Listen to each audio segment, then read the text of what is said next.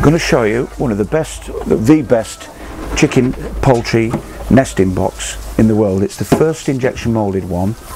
Two big benefits of this. We've got a shed in here with about 8 nesting boxes in it, which used to take about an hour and a half a week to clean.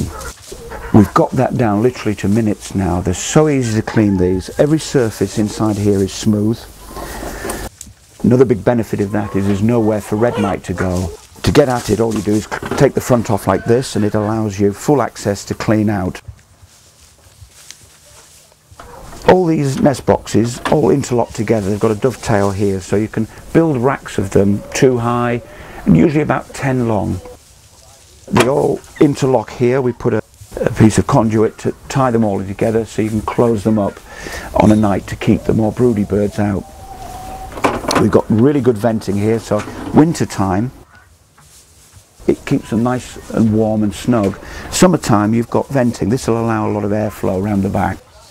Here's the mounting holes. You put a piece of 3x2 and interlock them all together, and then you've got a rack which you can easily take out of the chicken poultry shed and jet wash outside periodically to keep it nice and clean. The critical thing on here is this area here provides the means for the hens to lift themselves out of the nest, which is very important. These are uncomfortable to stand on, purposely so that the hen moves forward and stands here so that any poo drops down onto the shed floor. This is adjustable, so by sliding that mechanism we can take that out, and we've made also this roll-out nest bottom. That's the roll-out nest bottom. This is the flap.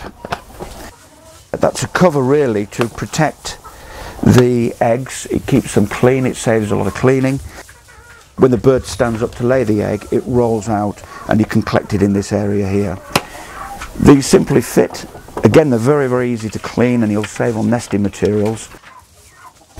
You click it into the higher position, and again they all close up when you need to keep the birds out on the night time. This is where you get your access to your eggs. So that on the larger flocks will make life a lot easier for you. More importantly, the hens love them. They very, very contented to live inside there, to nest inside there, and if you can control the red mite and you can keep it clean, you'll produce more eggs. You can find this on www.chickbox.co.uk. Thank you very much.